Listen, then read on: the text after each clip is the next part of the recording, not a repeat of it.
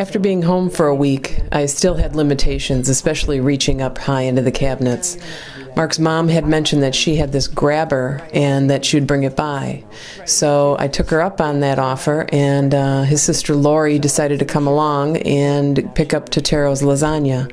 We had a real nice visit that day. Ever since I was diagnosed with cancer, Mark's sister Lori had wanted to take me to Holy Hill for a healing mass. Now that my immune system is stronger, I feel like the time had come. So Sharon, a mutual friend of ours, who's also a breast cancer survivor, and Lori and I made the trip up there. Here we are at Holy Hill. Here we are. It's spring and we're freezing. We're going to get healed. Yes. We're here at a healing mass, yes. And we're hoping to be healed. Yes. I had my surgery 2 weeks ago. Sharon here had her surgery over a year ago, yes. Right?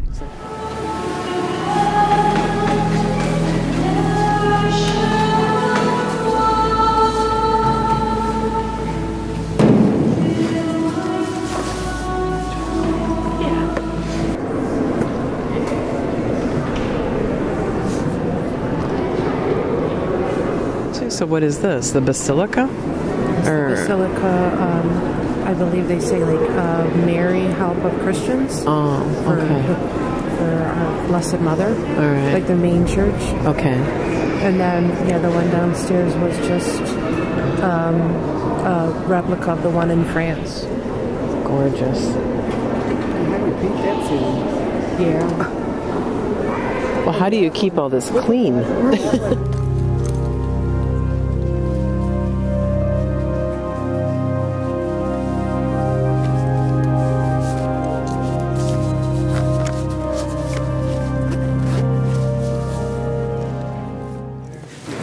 We have been blessed, and I feel the healing. Yeah. Thank you, Lori. You're welcome. You're welcome. It was wonderful. After the healing mass, Lori was excited to take us to one of her favorite restaurants up in Hubertus, Wisconsin, just 3 miles east of Holy Hill, the new Fox and Hounds. We had sandwiches, and afterwards the waitress was nice enough to let us kind of roam through the restaurant and see the 8 different dining areas.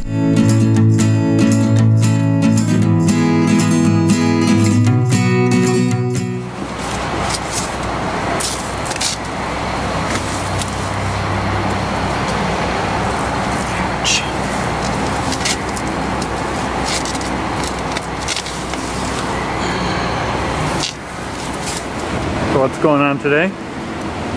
Follow up with my oncologist and my surgeon, and then physical therapy. So today was a long day up at Froedtert. We spent the whole day at the cancer center with follow-up appointments. I started out having to go to the lab to have blood work done, so they could, because they haven't seen my blood work since, of course, before the hospital. And so I had my blood drawn.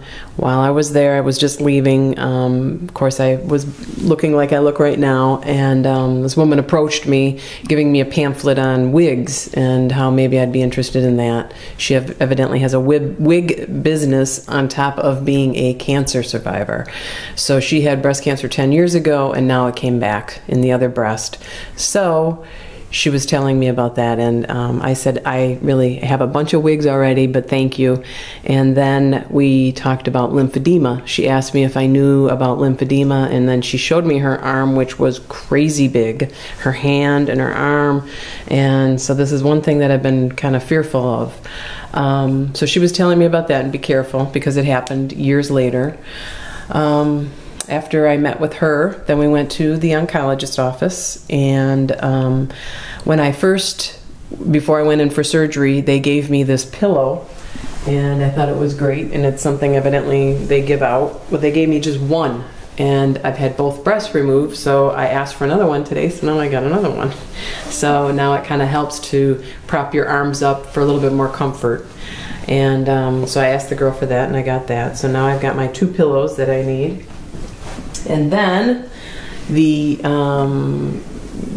Froedtert being a teaching college, there's a woman that came in. She's a fellow, Dr. Kroll, and she wanted to take a look at my incisions. And when I pulled down my little tube top here, she said, "Oh, those incisions are beautiful." So we keep hearing that over and over again. So us not knowing really what they're supposed to look like, you know, we both thought that they looked fine, but apparently in the professional world they look great.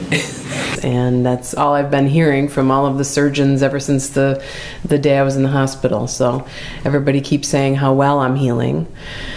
Then Dr. Chang came in and he talked about my pathology report and the results of that, and how happy he was to see how the tumor reacted to the chemo, and told us a few things about that.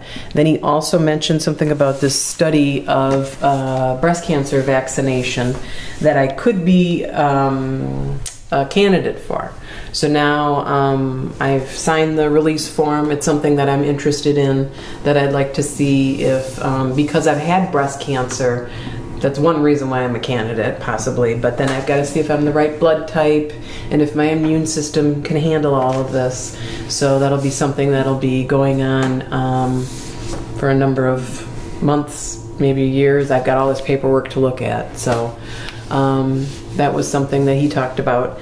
And then I brought up the fact that I was in the paper with the YMCA and Livestrong. This article was in the paper last week, so I wanted to show him how I thought that was pretty cool. And he was all excited and happy, and so was Dr. Kroll.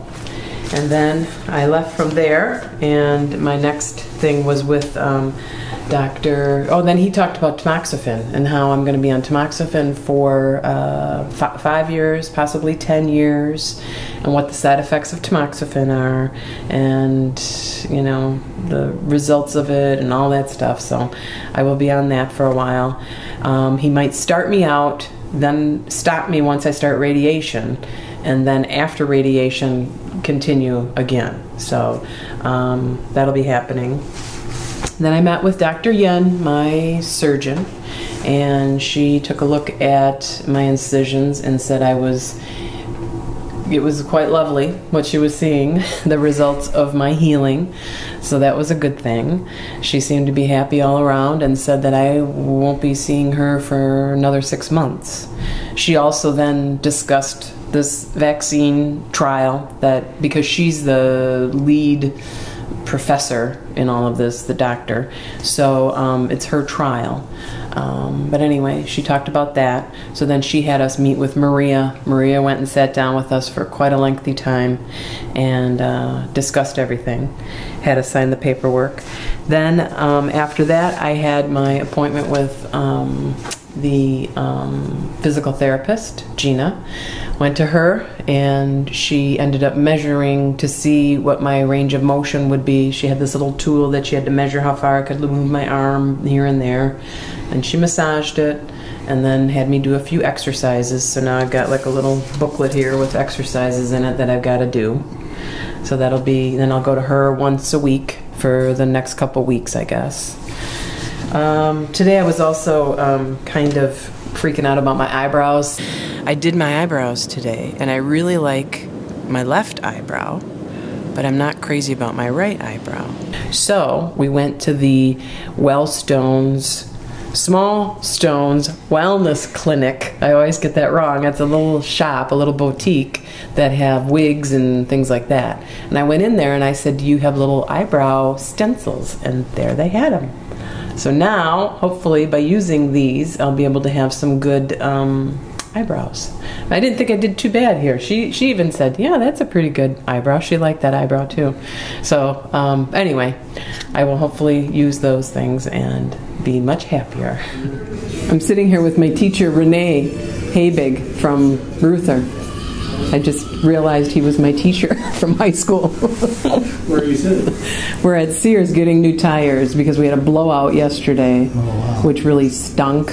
So we found a good deal here at Sears, and we're here to get our new tires, unexpectedly. So we're just sitting here, and now Renee's showing me little techniques as to how to get rid of all of these emails. When you have a bunch of emails, he's trying to show me how to get rid of multiple emails on his iPhone. I'm having a lot of luck at the moment. I'll have to go back. But it's been a nice visit, actually, just Yes. kind of talking and visiting instead of just sitting here looking at the TV and And reminiscing about all the people years ago. Right. Renee was the science teacher, and I know Karen, my sister-in-law, had a crush on you. So... That was nice to be thought of well. Yeah, she always, that Renee, she always enjoyed going to your class and thought you were so interesting, and you were teaching her they had to dissect a pig. Yes. That was really interesting, and she loved doing that. But came out for a little walk here on Sunday. I'm trying to get a little walk in out at the path. I can't do the whole path, and I can't go fast. But it feels good to be out here. However, I thought it was going to be a little warmer, so I'm glad I have a hat and a hood and gloves. But we saw some few signs of spring. We saw some pussy willow plants and a caterpillar, and we're hearing red-winged blackbirds and seeing a lot of people out here walking. There's a red-winged blackbird right there. But last time you tried to take a picture of one, and he wanted no part of it. He posed for a second and then flew off. We're going to be doing nature documentaries from now on, I think. Okay. We have a seagull that just landed on the ice to meet its mate. They mate for life. Oh, there it goes. Off to get some food. You be quiet. We'll hear them make their beautiful squealing sounds. It's Monday. We're on the road again. Heading up to Froedtert. I'm a little frustrated because I've got these still 3 remaining drains out of the 5 that I had, and they still keep producing. Except for one. Yeah, one is coming out today. I called with my numbers, and she said, well, no, looks like we'll take the one out. And I just am frustrated because I'm doing my physical therapy. Today will be my 2nd day of physical therapy.